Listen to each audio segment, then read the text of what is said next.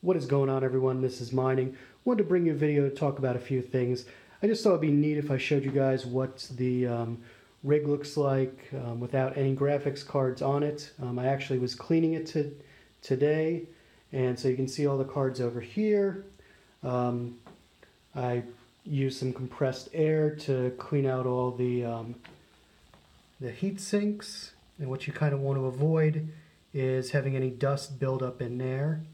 And also, but not as critical, but I went around the fans and using just a paper towel cleaned those off as well. And I could have taken them off one by one and put them back on my rig, but I figured I'd just take everything apart for you guys so that you could see. I think it's important to do maintenance on this. I mean, it's a huge investment, so you might as well take care of it. And the good news was that they weren't that dusty anyway. And so here's what the rig looks like without any graphics cards on it. You can see kind of the setup I was going with. Again, this holds 8 cards, but you could put a lot more. You could probably put 7 up there and probably 2 on each one of these sides and still have pretty good airflow and heat. And the reason why I only went with 8 was because I wanted to give them enough room so that they didn't get too hot being too close together. Right over here is the ASRock H110 Pro BTC Plus motherboard.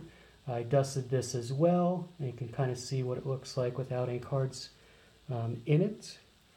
One of the things you can see is over here has a built-in power button, so you don't have to connect one of those or do anything with that. Very nice. A lot of you have asked how I hook up multiple power supplies to the motherboard and get them all to run, and this is what I use. This is a graphics card daisy chain. You can see over here has 24 pin, and what happens is you just like a normal 24 pin, you plug that into the motherboard, and whatever your primary power supply is, it doesn't necessarily matter. It doesn't have to be the most powerful one that you have, but you plug the primary one into this, and the secondaries all get plugged into here. And so you can do up to 3 with this. These are super cheap. They're like $10, I would say, at most. You could probably get them for a lot cheaper. I have an SSD, just makes installing Windows and things like that pretty quick, because in the beginning it was really hard to get this rig up and running. As you can see here, I got a really good price on this HX1000i, $224 off a Newegg. And what I'm going to be doing with this is I'm going to be replacing this as the primary power supply for my 1080 Ti rig. These are all 1200 watts. So there's a huge price difference between a 1200 and a 1000 watt. And this the 1000 watt, I think, can easily run 3 1080 Ti's. So I figured I would, since this was such a good deal, I'd buy this. I'm going to use the other 1200 HX in a different build. So that's what I've been doing. You can see all the riser cables and things like that.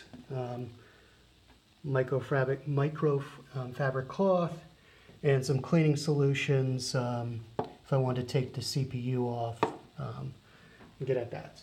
But anyway, that's what's going on with this. I wanted to talk to you guys about the scarcity in graphics cards and the fact that the graphics cards that are being sold are just insanely priced, and strategies for dealing with that if you do want to get into mining.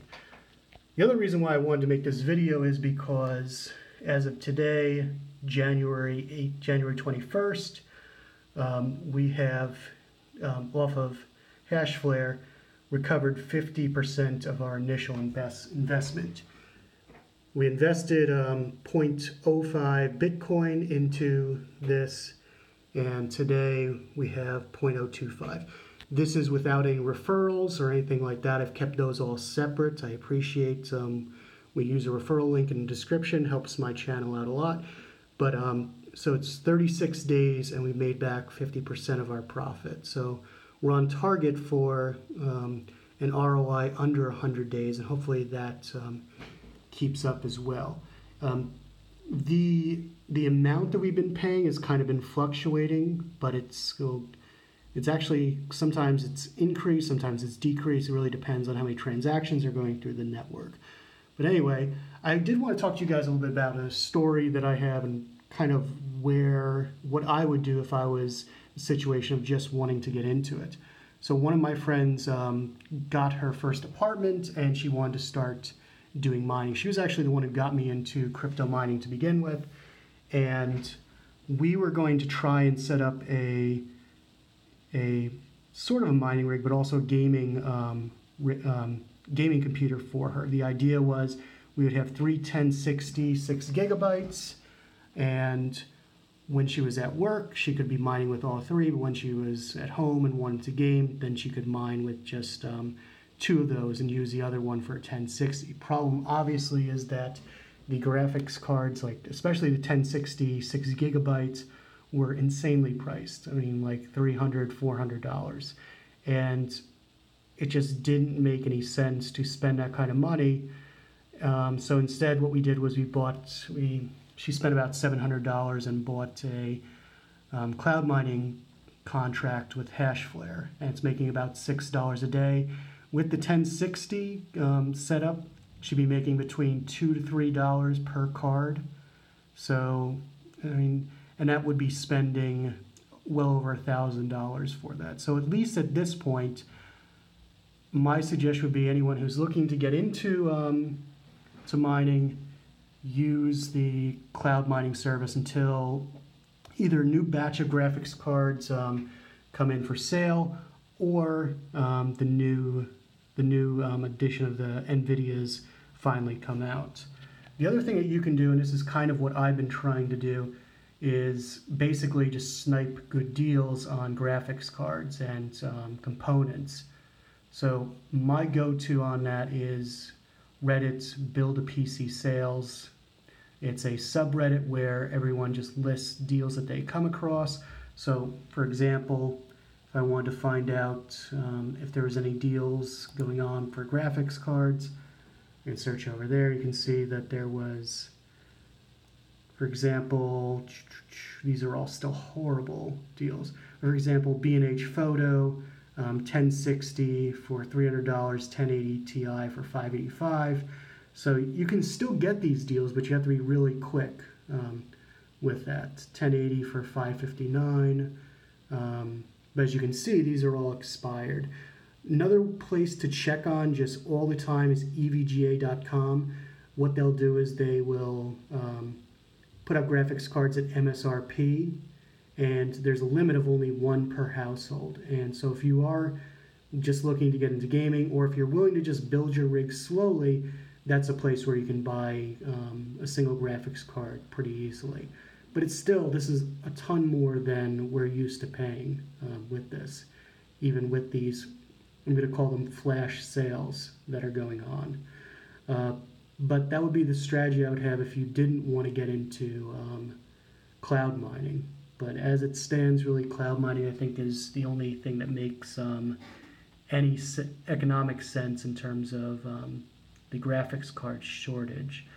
So with that, 36 days, and we're at the 50% on ROI, which is pretty good. And I'm just looking forward to new NVIDIA cards coming out probably sometime in the second quarter, and I'm going to be trying to build a couple new mining rigs when those come out. Anyway, thanks so much for watching, and I appreciate you guys, and thanks so much for the 7,000 subscribers. I never in my wildest dreams thought this channel would get so big. I also don't necessarily want to focus on cloud mining. That's not what I feel real mining is about, but because of the way prices are and everything, I don't think that there's necessarily a chance. If you don't want to do a year-long contract, another place you could go would be NiceHash. You could buy a 24-hour mining contract and mine whatever type of altcoin you want to do with that. All right, everyone, thanks for watching. I'll talk to you soon. Bye.